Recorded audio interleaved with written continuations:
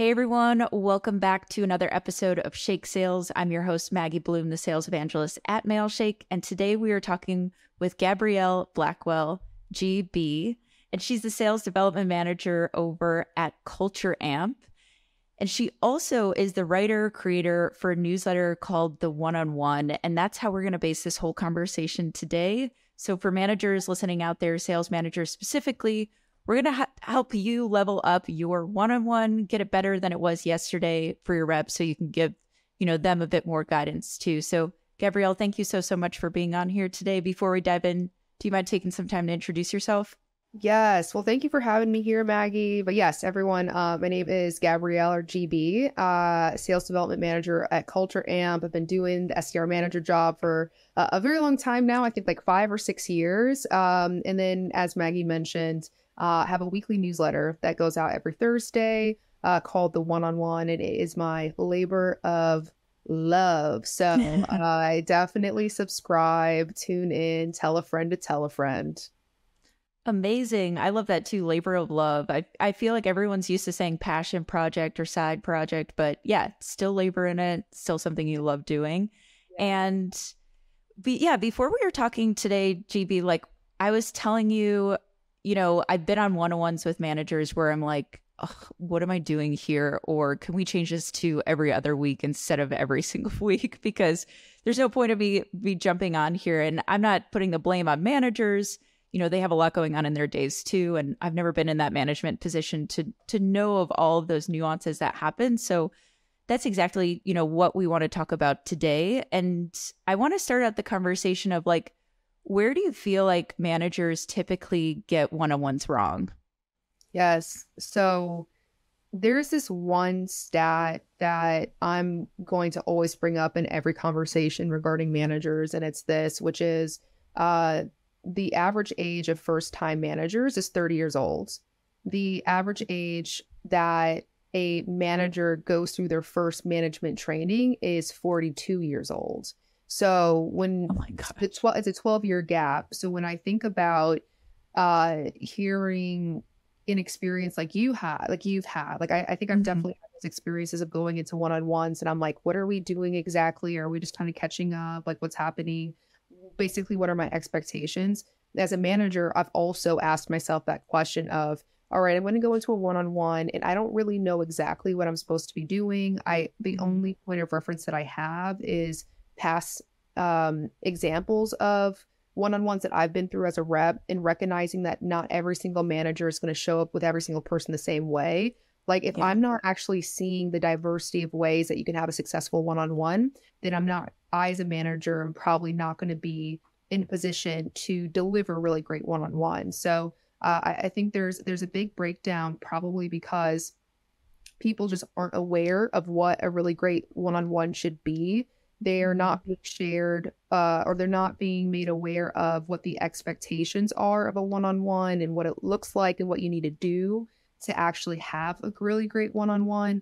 And so what ends up happening is like your example. And again, I've definitely had reps who've done that. They're like, hey, actually, I don't want to do our one-on-one today. And I was like, I don't blame them. I was like, I don't really know I just don't know what they can get from me. So, so I think that the breakdown really, it happens there first is if we don't know what we're doing, if we don't know where we're going, then it makes a lot of sense why we're not getting what we're needing. So there's definitely a lot more that I can share on like what I think contributes towards a really great one-on-one. I don't want to go on a full-on tangent. But I think like where do people go wrong? It's because they just don't know what it looks like to do it right.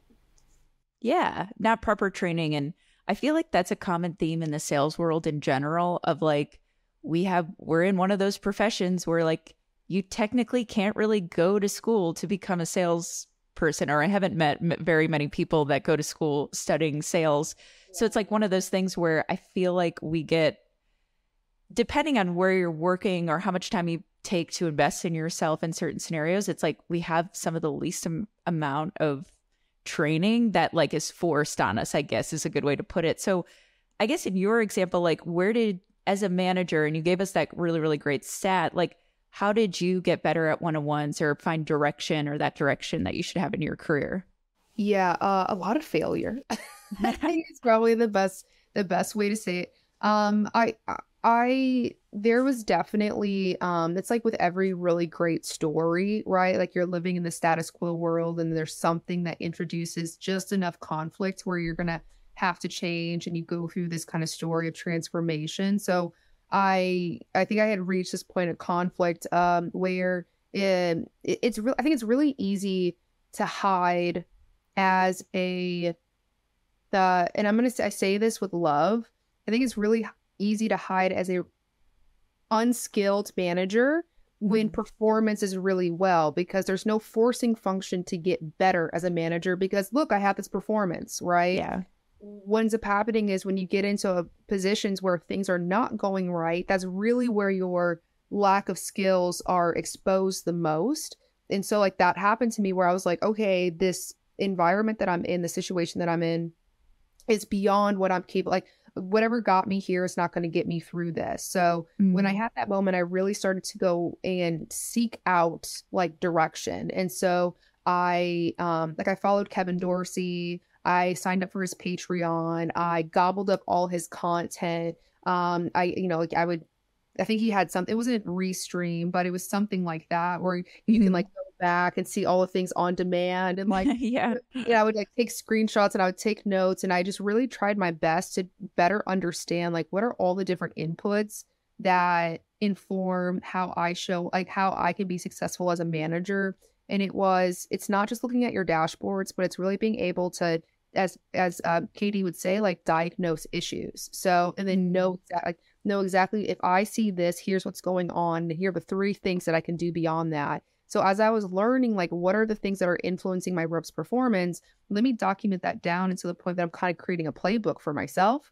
So I think that's the first part is you really have to take a critical eye from a data lens within your business. If you don't know how to do that, go seek out mentorship. So like, luckily I was on a team of like 8 or 9 managers. One of them was an absolute data wizard. And so, she mentored me on here's how I look at the performance of my team and here's how I identify the outliers and here's exactly how I dig in a little bit further and here's what this means for the calls that I listen to, the emails that I look out for, what I ask of my reps as well. So I think you have to have that data practice first, because if you don't, then you're never really going to know exactly where to start and where to end and how your rep is getting better. So like that was the one big piece. I think a second part of this is also like getting really good at providing feedback.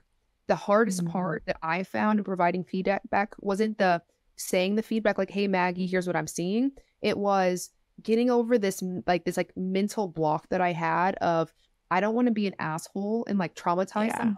I think I'd only seen examples of, hey, you're doing a great job or you're a complete failure. Like there was nothing in between. So how to get good at understanding, like one, the importance of giving feedback, how it's interlinked with like you driving a higher standard and providing feedback to your people is also caring for your people. So you're not being an asshole. You'd be asked, withheld that.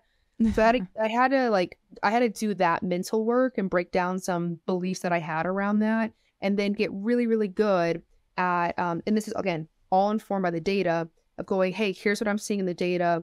Here's a couple examples that validate what I'm seeing. Like, I want to ask you, what are you seeing? And then hey, like, here's what really great would look like. And let's create a plan together to get there. So if I'm not actively kind of coming up and sharing that with someone, then I'm not doing what I need to do with them. Right. So like, that's how I would hold, there's definitely nuances to this of like making sure that your reps are actually people who want to hear that, who want to receive that and who are willing to act on the feedback. But I think I think that is the biggest piece is like the data, getting really good and really comfortable at providing specific, actionable and timely feedback.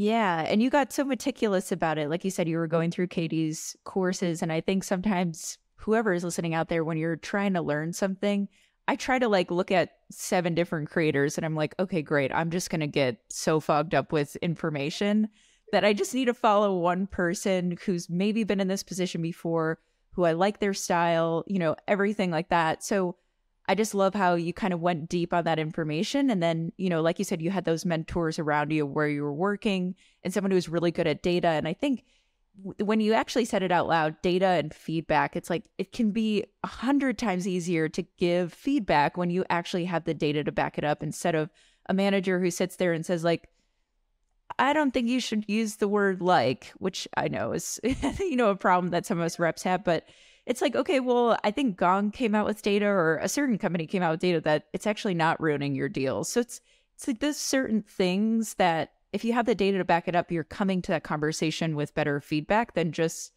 hey, I wouldn't have done it that way. Yeah, it's so thinking about the book Radical Candor, so Kim Scott, she worked for Sheryl Sandberg at Facebook, I think, and there's this story that Kim, so she provides or shares in the book, which is she gives a presentation, and then after the presentation, she's walking with Sheryl, and Cheryl's kind of like, oh, trying to give her, like hints that there was opportunities for her to do better, and Kim wasn't getting it. And so Sheryl just goes, you're sharing so many amazing and smart things, and the frequency that shows up starts to decrease your credibility. So I think it's all about how you deliver the feedback and like what is the actual impact. So depending on the person, if they're saying like so many times that it becomes like I'm listening to it and I'm going, so I say like, I say I have a lot of filler words. Me too. So that's the first part. I think within reason. So if Maggie, you have an opener to a cold call and you're saying so many times, and then the call doesn't go the way that you want it to, and then I see that shows up 3 or 4 times, I'm not going to say, hey Maggie, like stop saying I might go more so, hey Maggie, what I'm starting to notice is that the calls seem to be going out, like they're going in a direction I don't think that you want them to go. I'm also noticing that at the beginning of your opener, it seems like you're not really sure exactly what to say. Right. And your filler words are the ones that maybe make me like lead me to this conclusion. It seems like you have an opportunity to take a lot more control, and probably what would happen, like maybe this is something around feeling confident in what you're saying. How do you what do you think? Wow. So it's not so much like just stop it. It's just more so, I think, providing context behind the feedback. So it's not just me saying something just to say something. It's more like, I just wonder, I have this theory, I don't know for sure, but what do you think? And would you be open to testing some things out and seeing if and how it impacts your business? Wow. Right, so that's a good example that I had last week, right? Which was, I'm seeing these calls are going way left, and it seems like you're giving up really easy. And it doesn't seem like you feel super comfortable. And if you don't feel comfortable, your prospect's not going to feel comfortable. So here's maybe some things that we can do is your opener should be automatic. Yeah. You still have ums and likes, but I just want your opener to be chef's kiss. Yeah. Yeah. The confidence of that opener and, going into that conversation, knowing exactly what you want to say, because that unsure vibe isn't going to be the best if someone's answering that way. But yeah, and I love that it's going a layer deeper than just, okay, let me give this surface level feedback. But you're kind of giving it back to them. You're coming with a hypothesis to it. And you're thinking about the whole big picture, not just this one little part of, a cold call or a discovery call or something like that. So we talked about data, having really good data and looking at it, obviously, not just having it, but actually using it, and then, getting better and feeling better about giving that feedback as kind of like the overlying way of getting better at one-on-ones. Could you give us a breakdown of like what a typical successful one-on-one should look like?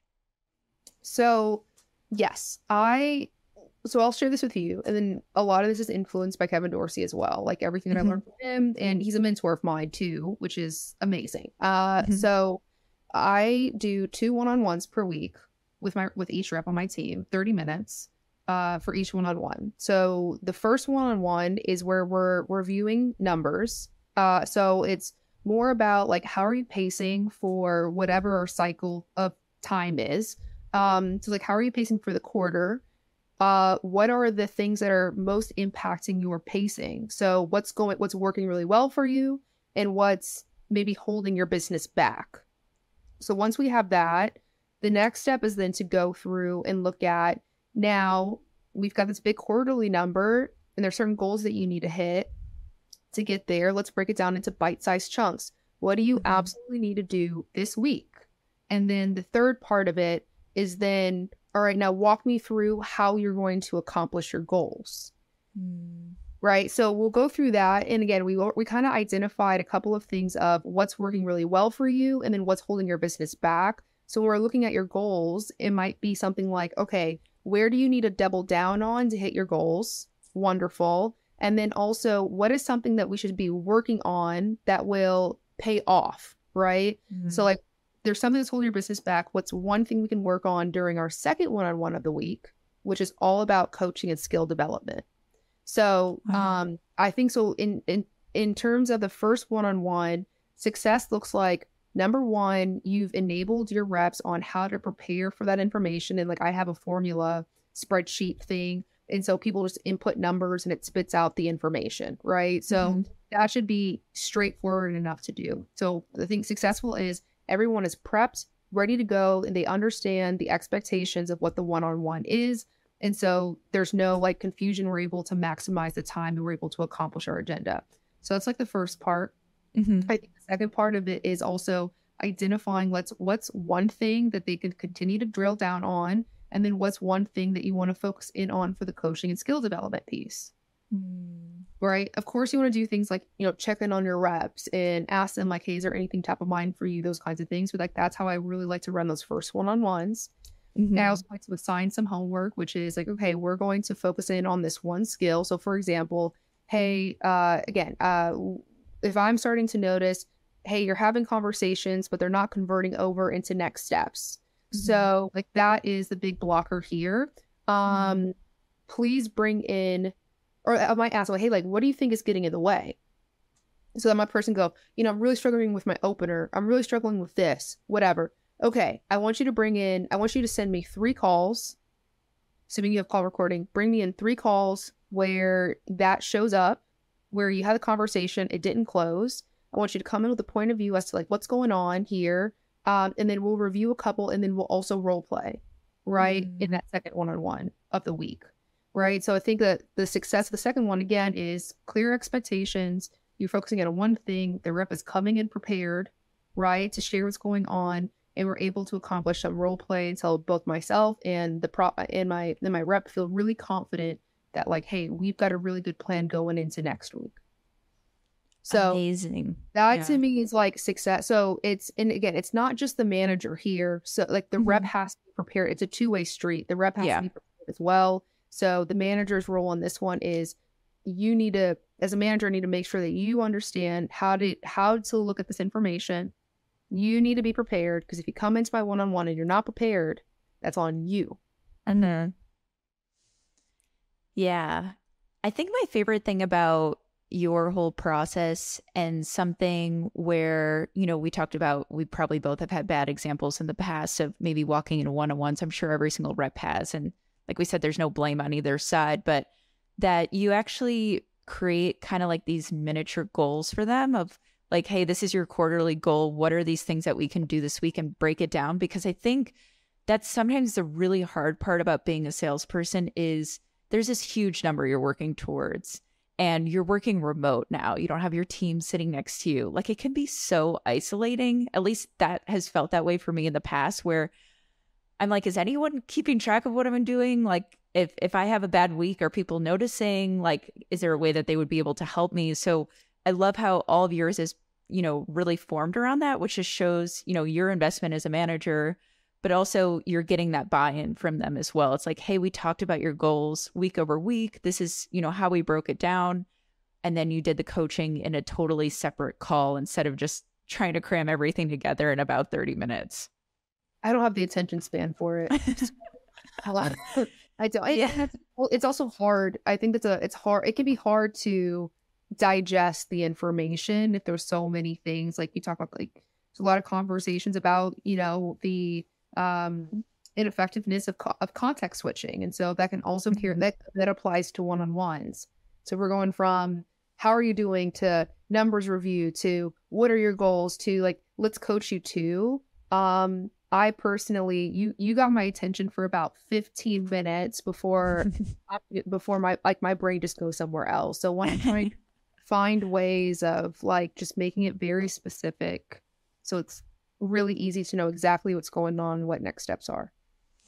Yeah, absolutely. That's why I like to keep my podcasts around 20, 25 minutes because I think we're all like that. We're, when we have calls with leads and things like that, it's like we have so much focus, attention, and we're showing up 100% on those calls that, sometimes when you're just meeting with your manager and it's a bit more casual, everyone kind of loses attention during it. So with that being said and kind of finishing up here, I'm generally curious about this because I kind of feel like it's a hot take of, I hear some managers like do pipeline reviews, then they do one-on-ones, or they combine pipeline reviews and one-on-ones in the same meetings. Like, what are your thoughts around pipeline review meetings? Yeah. So take into consideration my role within the revenue organization for sales development. So in terms of like pipeline reviews, I'm not going to be in those very often.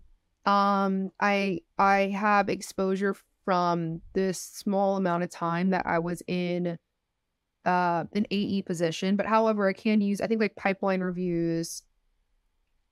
Yeah, it all depends on how you use them and what's the intention of them. So, for example, as an SDR manager, there are certain things that I want to do within my one-on-ones, but there's also things that other areas that I can look at in a team setting. And I think everything has to be driven towards what are your like kind of values that you think if you and your team espouse these values and demonstrate these values and it's embedded into everything you do, that is what's going to drive the kind of performance that you want to see. So, so from my side, the things that I'm thinking about are, all right, there's of course, being data informed, there's being one team minded, and there's also, I think like I haven't figured out an easy way to say this other than the word like, being authentic. I just don't like that word. But I think it's like really considering the wholeness of a person. So that's my trifecta of leadership. So when I think about being one team minded, it's like, hey, we're supporting each other. We're not competing against each other in the sense of cutthroat, but it's more about, all right, if you and I, Maggie, we're on the same team and I want to be the number one rep and you're the number one rep, and I'm going to go, cool, I want to understand what Maggie is doing that's making her number one, right? So that I'm going to compete to get better. And then you're going to go, but wait a minute, I want to be number one. I want to know what GB's doing. So like what ends up happening is we both get better all the way. Yeah. Performance gets better too.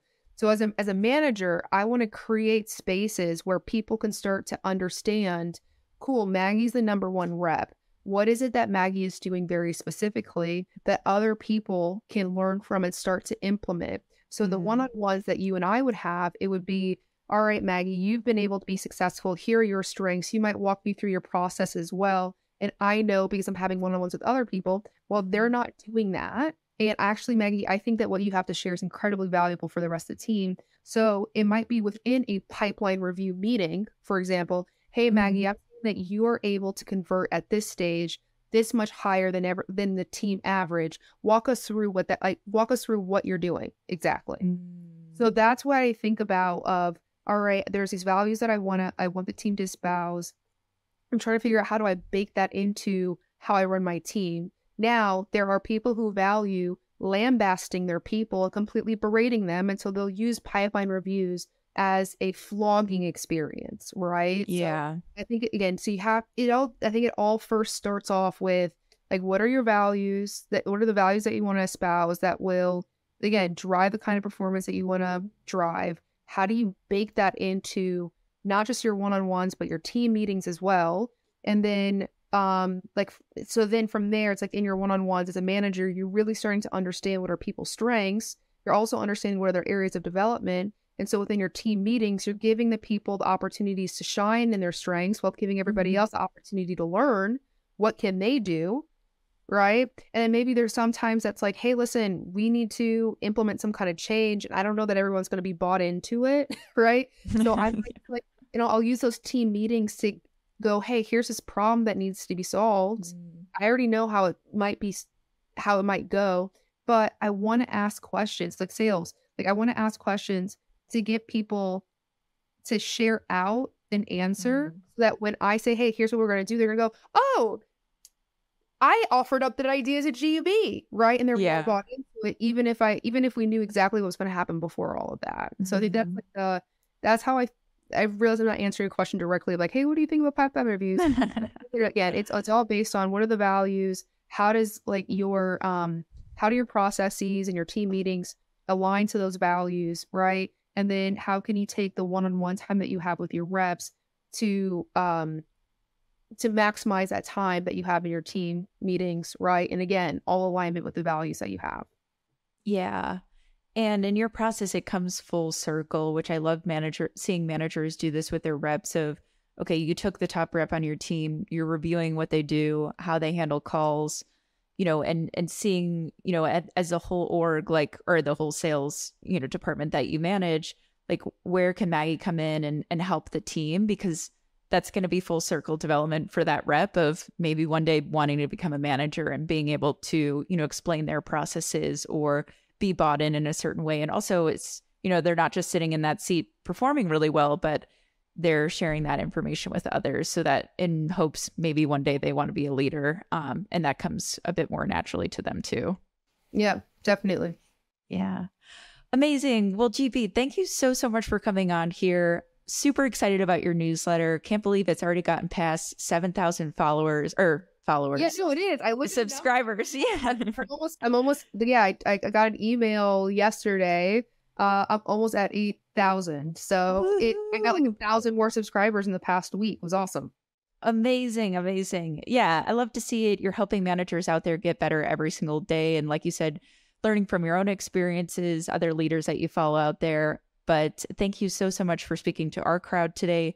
GP, where can people learn more about you and learn more about your newsletter? Yes. So I have a LinkedIn page, it's Gabrielle GB Blackwell, and they'll, like, under the tagline, you can sign up or subscribe to the one-on-one. So that's all you need to do is subscribe there. I started a Twitter, but I don't know what I'm doing on there. So not just subscribe to the newsletter. We'll be there. You gave us one easy place to go. So everyone go follow Gabrielle on LinkedIn. You'll be able to find her newsletter there. But thank you so much for coming on here, GB. Thank you, Maggie. All right. Bye, everyone.